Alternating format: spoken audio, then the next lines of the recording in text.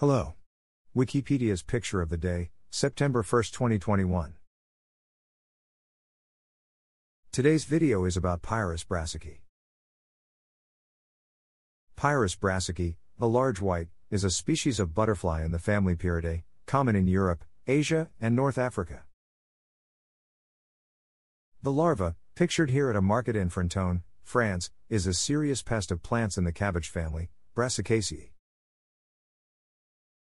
The eggs are laid in batches on the undersides of the leaves of plants rich in mustard oil glucosides, and consumption of these substances as they chew the leaves makes the larvae distasteful. The bright coloration of the larvae signals to predators that they taste bad. Additionally, the adult butterflies emit an unpleasant smell and display warning colors. Thanks for watching. And don't forget to like, comment, and share.